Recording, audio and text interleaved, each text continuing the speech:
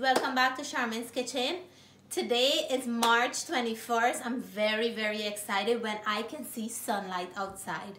After I had my breakfast this morning, I went to check my garlic that I planted since November, and they're sprouting up like big sprout like this. I'm so excited. I can't wait to start planting my summer garden again with my herbs and some cucumbers and tomatoes and all that. I am so excited.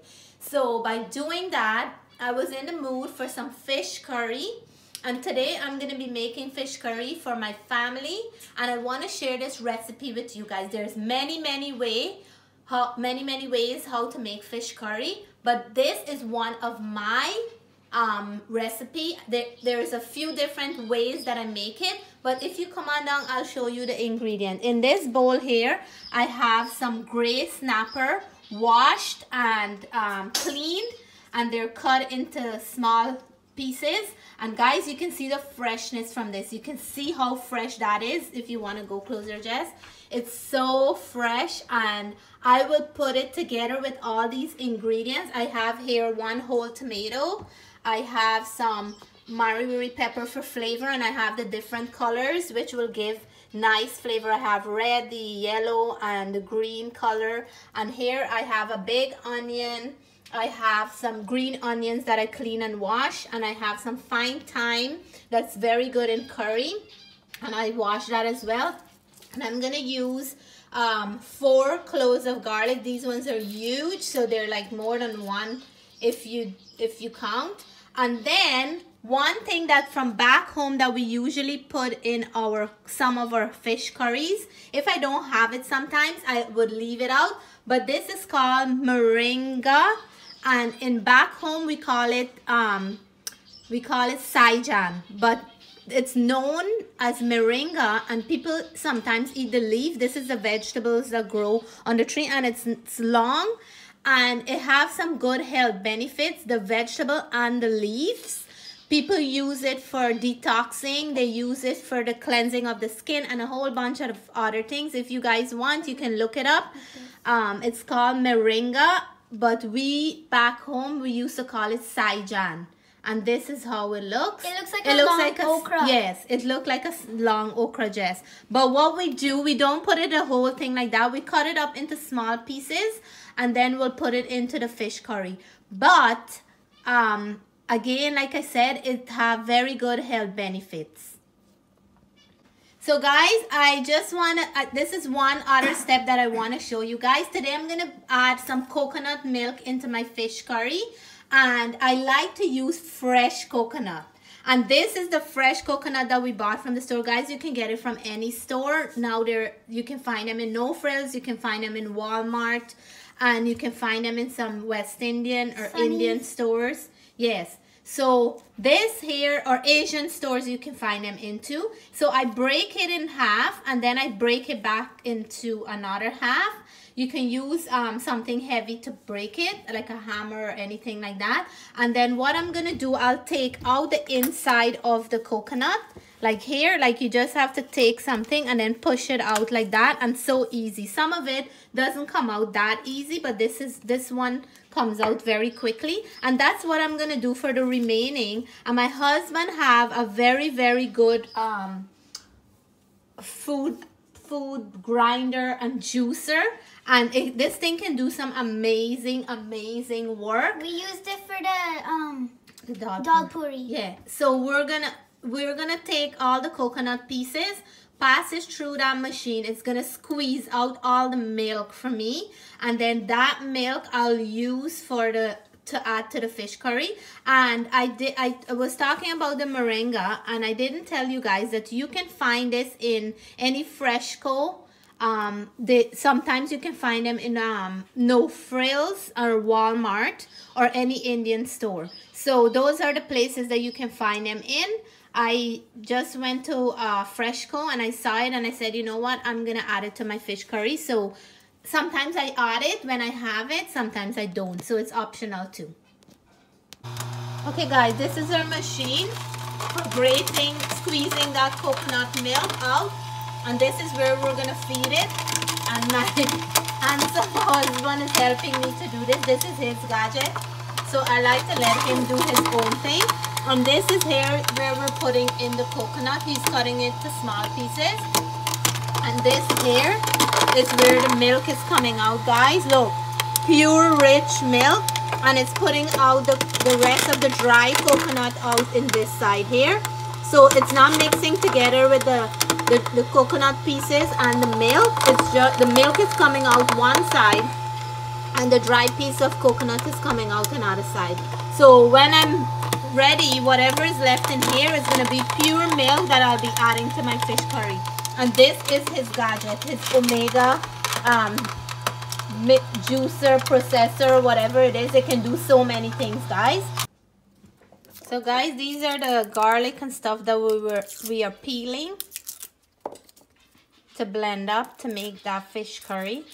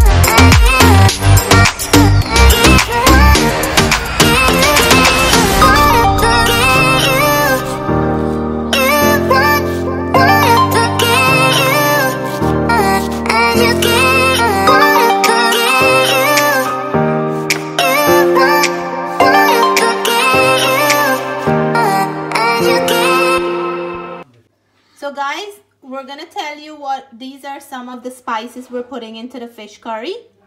Over here is 1 teaspoon of turmeric. Over here is 1 teaspoon of roasted geera. And over here is 1 teaspoon of mixed massala. And over here is 2 teaspoons of lalas curry powder. Thank you, Jess. So this here is all the goodness, the green seasoning that we blend. The thyme, green onion, garlic, 1 of the wirrie pepper. And we just add a little bit of water so it can blend properly. I'm gonna add all of that to this spices, and that's what we're gonna cook in this curry, and that's a lot of goodness. I just want to season the fish a little bit before we put it into the mixture, because we want it to have some flavor as well. And I'm just gonna add a little bit of salt here for the fish. So it's not gonna be like tasteless. It's gonna be nice and marinated. And into this, I'll add a little bit of water because we don't want it to be like a cake. We want it to be on the wet side. So in the same blender cup that we blend all the goodness, I'm just rinsing this with some water, and that water we're gonna mix this up into. And guys, this is a whole bowl of goodness that we're gonna put with spices and good ingredients that we're gonna add to this fish curry. Also, you can already smell it. It smells amazing because we have all the spices in this bowl. It's not cooked yet because once it's cooked and it's on the stove with the heat, all the flavor is gonna infuse double the aroma of it is right now, because when you put this into heat, it always bring out the flavors double and triple time more than what it is before you cook them. Guys, I'm gonna put all the goodness into the oil, and you can hear that sound. Jesse, watch your camera from the steam. So we're putting all that goodness into the pot, and I'm gonna stir this up. The oil is nice and hot, and I have like a spoon of coconut oil in there that I was warming up, because I don't like the to put in the mixture into very hot oil, because it will splash up and and when it's hot, it usually steam up all over, and I like to put it in when the oil is a little bit like I just put the oil into the pot. So guys, this is already smelling beautiful because the heat is going under the spices and it's opening up all those flavors in double, triple up of what it usually is before we put them into the heat. Yeah, it already smells like the curry's already done. Yeah, so we're gonna let this cook because we don't want to add the fish into the raw spices. We're just gonna let it cook for a little bit until the color change to a little bit darker color. It looks yummy. Yes, it looks yummy. So, and it smells great. So once this get a little bit darker, we're gonna add the fish into here. Okay guys, so we're gonna check this to see, and the color is perfect. It's browning up just the way I want it to brown up. So all that rawness from the spice is already cooked out. I had add a little bit of water, like little bit less, like a quarter cup of water I add to help it to cook. And now this whole place is infused with this beautiful, beautiful aroma and spices. So what I'm gonna do now, I'm gonna add the fish into this. This is smelling so good. I want to eat it right now. I can't even imagine. It just smells so good. It smells so good that I can't wait eating it. Yeah. So before I add the fish, I never like to blend up my onion. I like to cut the onion and put it into the mixture after it's finished cooking for a few minutes. Here, Mom. Can you put it over there? Thank you, Nali. So I will add the onion now. And I'm gonna turn this up. This is a whole big onion that I cut up, and I like to add it at this point. And then now I'm gonna add in the fish, and this here is the fish we're gonna add into here. And this is nice fresh gray snapper, like I told you guys. It's so good. It's gonna taste yum too. But when it's seasoned with the curry, it's gonna taste way better. Yep. So I will add this in here, and then I'm gonna turn it up, make sure that the fish is coated with the mixture all over. And guys, this is smelling so great. Today is Saturday, and I like to make something very special for my family on the weekends. And today they request that I make fish curry, so that's why I'm making it. And I was in the mood for fish curry a long time, like way past. So you can see how it's getting into the sauce. Yeah. So now I'm coated. It's coated all over. And at this point here, what I want to add, I'm gonna add my moringa, because this might take a longer time to cook. You see, I peel off the skin, and I'm adding it into here. And I got 10 pieces, so I'm adding them here so they can cook into that nice mixture. Make sure you add it when you put in your fish, because it's really hard, so it's gonna take a long time to cook. So I'm gonna put it here, and now the fish is starting to catch on the bottom, and I don't want that to happen. So the next thing I'm gonna add into here is my one whole big tomato that I cut up. And this is gonna help to balance off that fish taste. And sometimes what I do when I'm making fish curry, I add green mangoes. But today I don't have any green mango. And the store that I get it from, I didn't want to go there today because it's a little bit way far from where I live. So I didn't bother to go get green mango. So the tomato can work for that. Or if you have any tamarind or anything like that, you can add to balance off that fish taste. But the tomato will do well. Only if you want like a sour taste. Yeah. So I'm gonna add that, and guys, I'll add my coconut milk now, and then I'll add the okra coming down to the end. I'm adding okra into this dish too. So it's gonna be a fish curry with a lot of good things into it. So the coconut milk that my husband made, this is what it looks like. This is all fresh coconut milk. Nothing added, no preservative, nothing. This is what we break the fresh coconut and we make that. And the rich creamy milk we're gonna add into this fish curry. The one thing before I add the milk I forgot is the salt, and I don't want to make a fish curry without salt, even though I add some salt on the fish before I put it into the pot.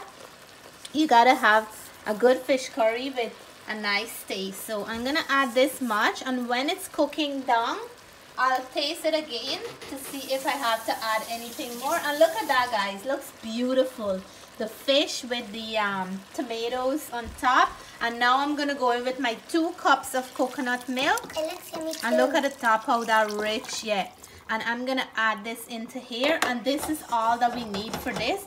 Now because the fish is cooking, you don't wanna turn it too much. You're just gonna just shift it around because I don't want the fish to start mashing up.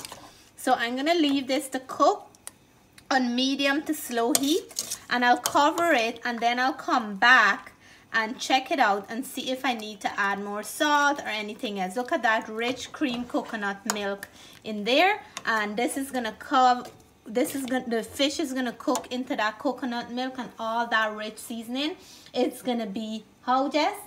Great. Yum. And you wouldn't want to miss out the coconut milk part because it makes the curry more and it flavors the fish. It makes the curry creamy. Yeah. Yeah. And I hope you like this dish too. Okay guys. Okay guys, let's check this. Look at that. What I like to do at this point, I like to shake it so it's not gonna burn to the bottom, because when you turn the fish, I don't want it to mash up. And look at those tomatoes. The smell and the aroma here is awesome. So I would like to taste at this point for salt, because if I have to add, this is a good point for me to add it in. So I'm gonna just try a little bit. It's super hot, so I just want to try a little. Oh my god, that tastes amazing. So guys, at this point I have some okra, and I have some frozen one that I usually keep when I'm cooking fish curry or cook up rice or something like that. I would add it in, or soup or anything. So I'm gonna add them in here because I don't like to overcook the okra. And I will add in here as well my wirrie pepper. I already blend one up into the seasoning. And I'm gonna add these here. These are fresh ones that I'm just gonna rinse them, and I'm gonna add them with the stem because I don't want them to burst. I just want them to cook into the fish curry, because I will take those and my husband, and we will eat those on top of our food because the kids cannot handle them. They're too hot. The one that I blend in the season will be just enough for the entire curry. But because we like to eat extra spicy food, and when for fish curry you need that extra boiled pepper. So I'm adding those at this point because the curry is close to finish, and we don't want it to overcook. And the coconut milk, guys, give that curry a nice sweetness and a nice rich creaminess to it. So we're gonna cover this down and let it cook down for a little bit more. There is too much gravy, so the okra can cook on the pepper. And then once that's done, We're gonna give it another 15 minutes. I'll take it down and show you guys how that looks. But right now, I'm loving it. I am just loving it. The pepper, the okra, the moringa is in the corner there, the tomato. This is gonna be a wonderful dish. Okay guys, so this here is the fish curry that's done, and you can see it's steaming up. I just took it off the stove. This here is the okra, and this is the moringa, and I have my boiled pepper here with the tomatoes on the side. And guys, it is smelling so good and it looks amazing. Had I taste some of the gravy, it smells so good. So I want to cut the fish and show you guys how it is. Look at that. Whoa. Literally behind the camera, I'm drooling. Yeah, so this is all cooked nicely. The fish is so soft. And guys, I'm going to dig into that piece of fish. And what we do is like you mix your food up with a little bit of the tomatoes, a little bit of the okra and everything. But I want a taste piece, and it's super, super hot. So I'm going to just get this little piece here.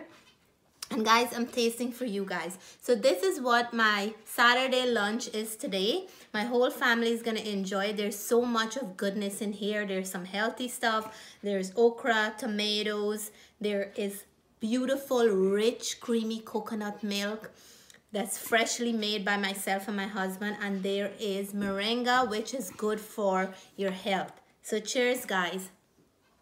How does it taste? Oh my God, the fish is so fresh. The flavor from everything there is just the right balance. Guys, it's so, so rich. This curry with the coconut milk, you can taste that sweetness of the coconut milk. Guys, this food is so rich. I just have to take another bite of the tomato and the gravy. This reminds me of my mom's fish curry, and my mom is a great cook, and if my curry is close to what my mom fish curry tastes like, I know I did a good job. So guys, I'll be enjoying this fish curry with my family for my lunch, and I just want to show you guys how the rest of it looks. Okay guys, so this is the fish curry, the rest of the fish curry, and as you can see, there is a lot of pieces of fish and all the ingredients we put inside, like the okra, the moringa, the fish, the pepper. Yes, and it's so, so good. So we're going to enjoy this. So you can eat it with roti, you can eat it with rice, or you can just have a piece of fish curry just like that. But guys, the flavor and the richness is bursting out from everywhere. So guys, I'll be enjoying this. Until then, I'll catch you guys later for my next video. Bye for now.